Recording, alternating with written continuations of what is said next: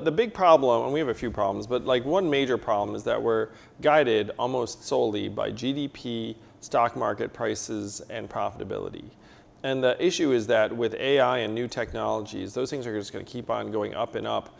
Well, not the stock market. I mean, the stock market eventually is not going to stop going up. But GDP is going to keep going up even as more and more Americans get displaced. You know, I mean, if you have like trucks magically drive themselves, that's like a boon to GDP because you can get the same work done without having to spend all this money on humans. But is that going to be good for human well-being? In a lot of communities, it's going to be devastating for human well-being.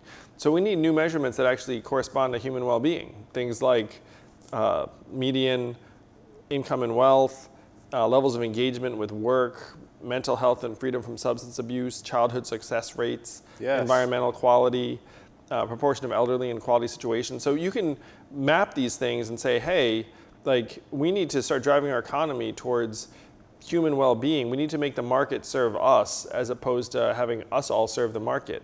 Because if it's us all serving the market, we are going to be screwed.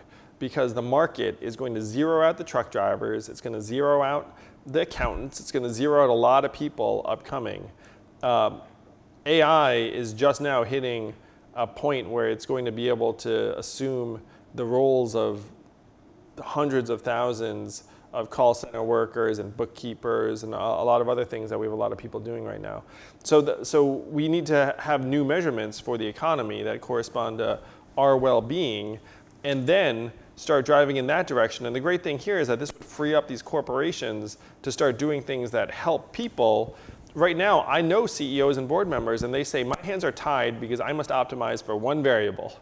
Like shareholder. Yeah, quarterly profitability, shareholder value, like which are tied together.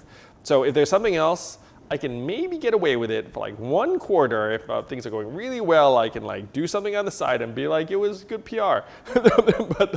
So we need to fundamentally change the way that the goalposts are set up if we want to reorient towards an economy that will serve us in what is, again, the greatest technological shift in human history. Yeah. The realigning of the goalposts is like, right now, this rock is so small, it takes 40 days to sail around this rock. And the geopolitical leadership is kind of overthrowing the we are one mentality.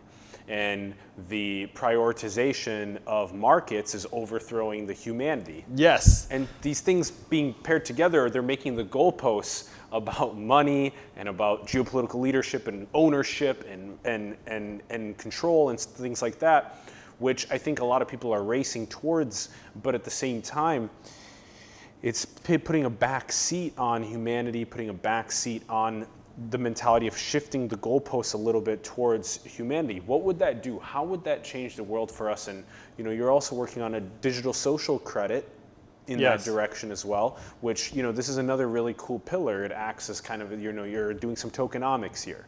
Well, so you have to look at the issues on the ground, because, you know, as a startup guy, I'm always like, okay, there's like the stuff in the boardroom and the, you know, the whiteboard, and then it's like, what's happening on the ground? So what's happening on the ground right now is that, again, more and more American men are leaving the workforce, and men tend to deteriorate without work. I'll include myself because you know, I'm a guy and I resemble this.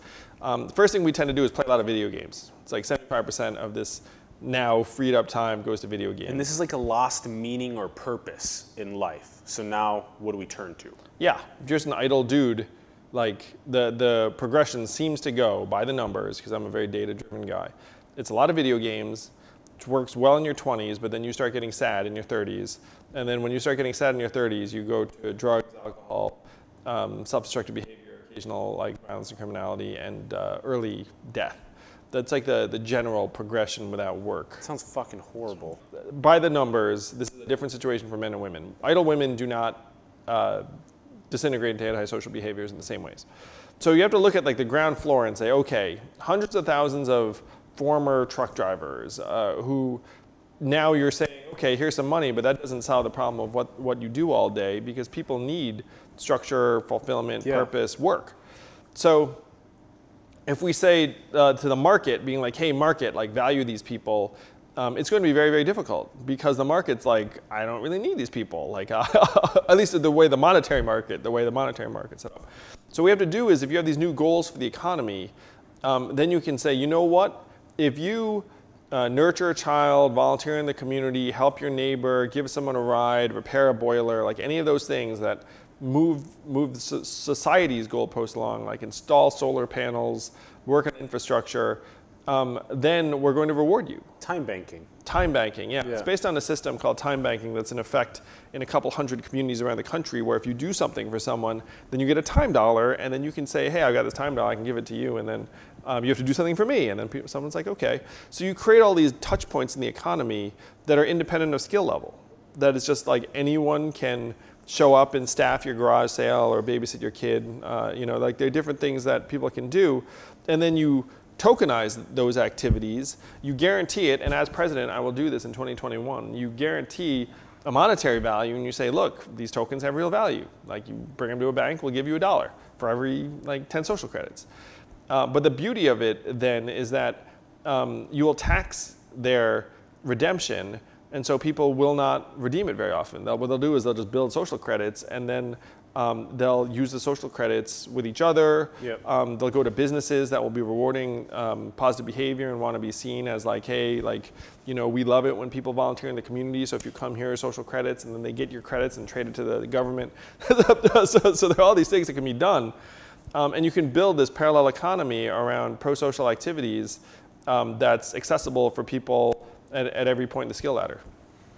That is the vision. Yeah. That's where we have to go. Because if we listen to the monetary market for too long, they're not going to value these things like volunteering. They're not going to value taking care of kids, taking care of elderly. My wife right now is home with our 2 boys who are 5 and 2. She works harder than I do, and the market value of her work is zero. Zero. You know? Yeah, and well, I guess technically, if you had to hire somebody else to take care of your 2 kids during that time, the market value of that would be $30-50 an hour or whatever for 2 kids. Yeah, I mean, you can get nannies and whatnot, though. You know, there is a difference. Oh, it's like a parent. It's a yeah, and you know, there are many things too that are similar. Like if you look at the way like the market values, for example, home health care aides, like taking care of your aging parent, you'd be like, oh, I can pay someone to do that. Right now, the market rate for that is $22,000 a year, and there's a turnover of 100%. Like pretty much no one wants to do that job of taking care of the elderly, because we remunerated at very, very low levels. Yeah. And so what's happening in a lot of these contexts is you look at it, and the market tries to seek like the lowest price point that it can get away with, because but that causes its own set of problems and friction. So the goal for us has to be to invigorate some of these activities for a couple of reasons. One, we need them because our society is disintegrating. Like as we're sitting here, labor force participation down. Our life expectancy has declined for the last 2 years because of a surge in suicides and drug overdoses, where 7 Americans are dying of opiates every hour. This mental health shit's crazy. Yeah. And it's going to get worse if we don't figure out the automation. Yes, it is all tied together. Yes, yes. Where you have Americans getting pushed into this mindset of scarcity, where they don't have the bandwidth to process things rationally, and then they become more impulsive, they make lesser decisions, they get angrier and more like, xenophobic and the rest of it. I mean, if this sounds familiar, this is exactly what we're going through right now. This is a giant automation story. And so we have to start owning the problem and then have real solutions that are going to be massive. That's the generational challenge. But that's why I'm running for president, to galvanize energy around real solutions instead of the garbage stopgaps that are being presented.